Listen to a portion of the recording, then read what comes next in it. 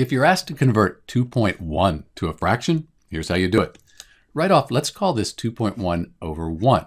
We're dividing by 1, so we haven't changed the value, but now we have the start of a fraction. What we need to do is get this to be a whole number, and we have one decimal place.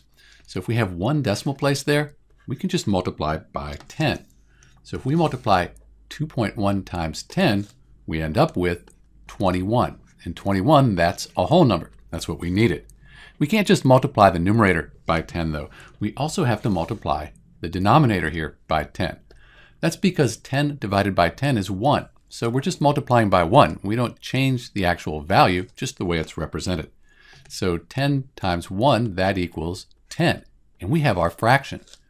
This is an improper fraction. It's 21 over 10. The numerator is bigger than the denominator. Let's convert this to a mixed fraction. 10 goes into 21 2 times with 1 left over.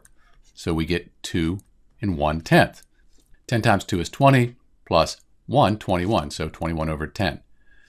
These are all equivalent fractions. 21 divided by 10, that'll give you 2.1. 2 and 1/10, that's equal to 2.1 as well. This is Dr. B. Thanks for watching.